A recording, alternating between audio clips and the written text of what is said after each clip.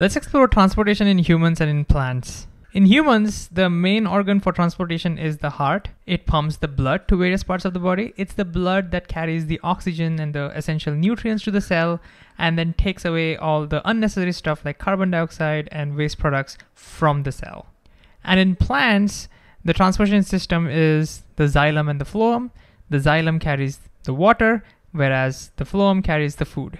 Let's first look at the transportation of the humans. Let's look at how the blood is pumped in the heart. Let's get some basics right. The top chambers of the heart is called the atrium. So this is the atrium, this is the atrium. And the bottom chambers are called the ventricles. This is the ventricle, this is the ventricle.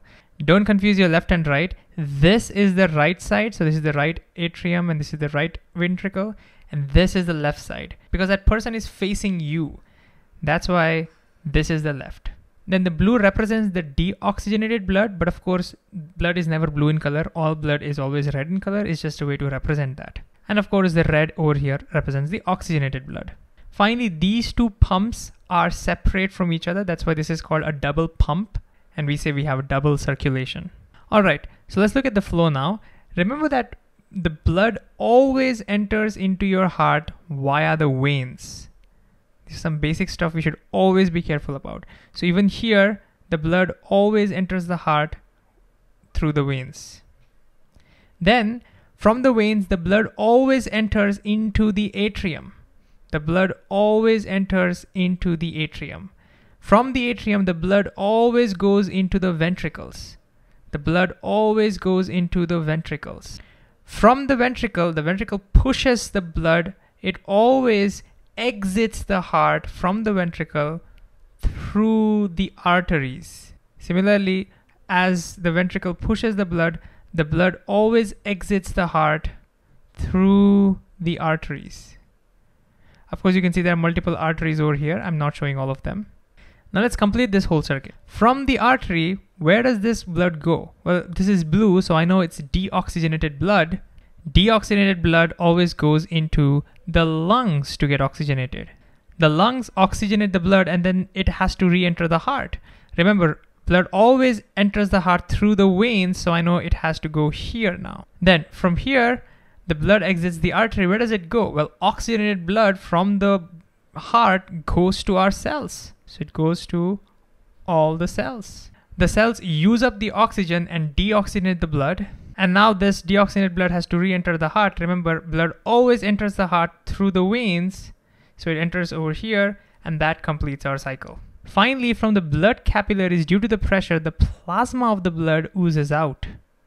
And this particular fluid that oozes out and stays in between the tissues is called the tissue fluid or lymph. Lymph does not contain RBCs. That's why they're not red in color because RBCs are too big to ooze out from the capillaries. But they do contain some digested fat. Now it's important to put them back into the circulation. Otherwise, if the blood keeps on losing its liquid, it gets thicker and it becomes harder to circulate. So to put it back into the circuit, we have a separate network called the lymph network or the lymphatic system. So the lymphatic system suck all of these lymph fluid and put it back into the circulation. They connect it back to these veins. Now it's also possible that they might have picked up some unwanted stuff and therefore we have these things called as lymph nodes in between. There are WBCs. There's something that you can think of it as police that keeps a check of it so that by the time the lymph enters into the circulatory system, there are no unwanted stuff. They're all killed in the lymph nodes. One last thing I forgot to mention is that it's the ventricles that push the blood out of the heart. So it's the ventricles that are doing all the hard work. But which of the two ventricles must do more work? Can you pause and think about it? Well, notice this ventricle only has to pump the blood into the lungs and then take it back. So you don't need to do that much of compressing. Whereas this ventricle has to pump the blood such that the blood goes to all the cells and then come back, which means this ventricle has to pump with a much higher pressure. So the left ventricles have the thickest muscular walls. Once you draw this diagram, you can see everything makes logical sense. Now let's look at the transport in the plants. The transport in the plants is mostly done by vascular bundles or vascular tissues, which is made of xylem and phloem. Let's look at each one of them. Xylem mostly transports water and minerals, and it's a one-way upward direction, whereas phloem transports food and it's a bidirectional flow, both up and down, depending on where it needs to go. Xylem contains tracheids, which are these cells which have tapering ends, and it contains these vessels, which are shorter, but they are more broader compared to the tracheids. It's a single hollow tube over here, and so the flow is much easier over here. How does the water go up? Well, one way is that the roots suck up water from the soil, so that creates some pressure, but this is not enough. The biggest pressure is created from the leaves where they lose water. The water evaporates from the stomata of the leaves, which we call transpiration.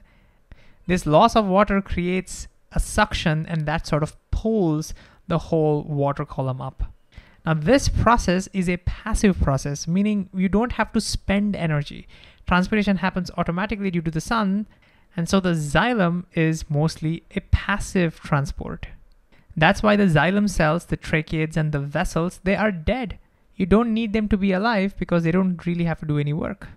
Phloem contains these tubes called as sieve tubes.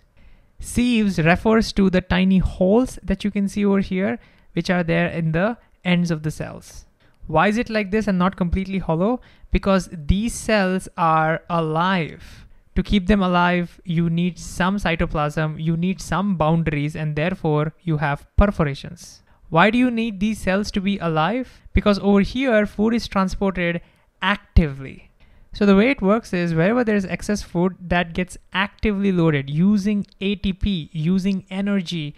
It's actively loaded into the sieve tubes. Now, because of the increase in the concentration of the food over there, it sucks up water from the xylem, and that increases the pressure over here. Now, automatically, it will tend to move. The whole sap tends to move towards the region of lower pressure. And if that low pressure is, say, upwards, then it'll move up. If that low pressure is downwards, then it'll move down. If the lower pressure is upwards, in this example, let's say it moves up. And then wherever the food is needed, it gets unloaded, and then the water goes back. So notice this is an active process, and therefore the cells need to be alive for that. But these cells are barely alive. So to keep them alive, they have these things called companion cells. The companion cells have everything that a normal cell has, and it's these cells that keep these cells alive, and that's why they're called companions. And so this is how the xylem and the phloem transport stuff in plants.